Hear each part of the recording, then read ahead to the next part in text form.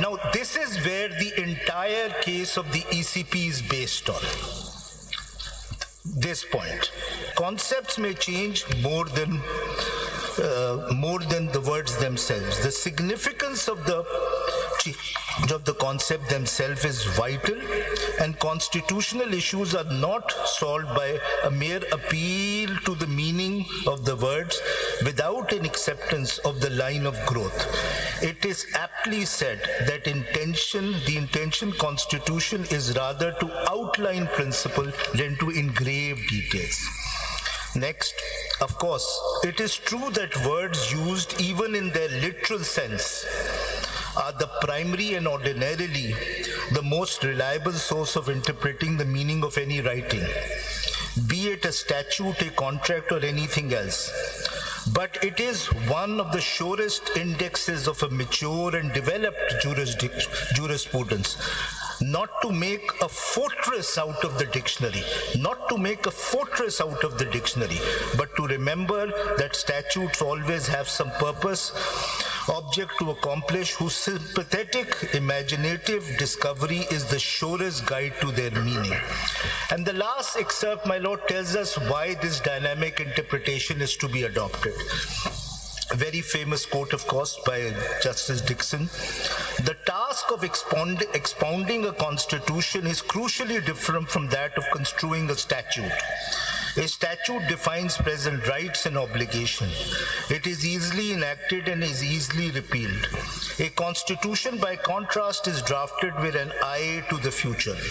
Once enacted, its provisions cannot easily be repealed or amended. It must therefore be capable of growth and development over time to meet new social, political, and historical realities often unimagined by its framers. The judiciary is the guardian of the Constitution and must, in interpreting its provision, bear these considerations in mind.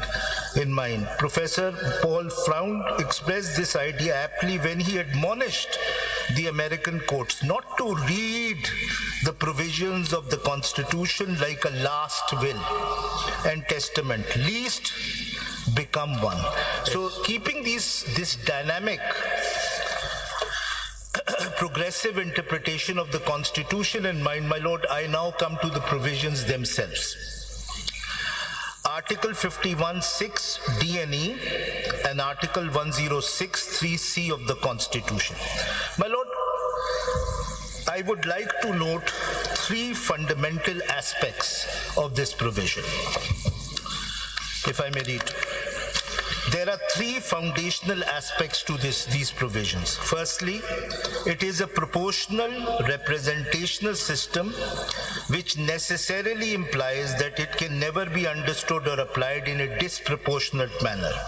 Secondly, this proportional representational system is dependent on political parties' list of candidates. In other words, there is no actual election, but a deemed election based on these list of candidates. This is also very different, as I explained, from other proportional representation systems where the lists of candidates are actually put to the population. Thirdly, the basis of distribution of seats among the political parties is not the contestation or votes obtained in the general election, but on the basis of total number of general seats of each political party in the assembly, which can mean and include independent returned candidates joining such party after the election. Although the word include is used, but your lordships are aware of the well-established principle that like either and or can be read disjunctively, include also includes means if the context suggests. If I may move to the next page. Now, this is based on a comment made by Justice Mansoor Ali Shah and the Justice Aisha as to how you understand the focus of this provision. So this is how I've understood it. The right to obtain these reserved seats is not of candidates, but of political parties.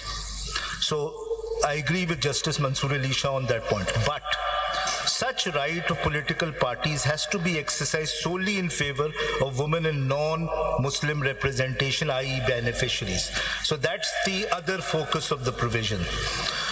Next point. Now, this is where the entire case of the ECP is based on. This point. The word political party as occurring in the main clause of Article 51(6)(d) and E has to be given the same meaning as the word political party occurring in the proviso to Article 51(6)(d) and E. Any other interpretation would be self-destructive. What they are saying, my lords, is that the word political party as it occurs in the proviso, where the independents can join any political party, including a political party which has not contested the election. They say that's all right.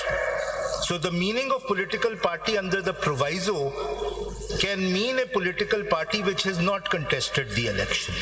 But when it comes to the main clause, the word political party means only a political party which has contested the election, only that political party can get reserved seats. So the proviso has a different meaning of political party. The main provision has a different meaning.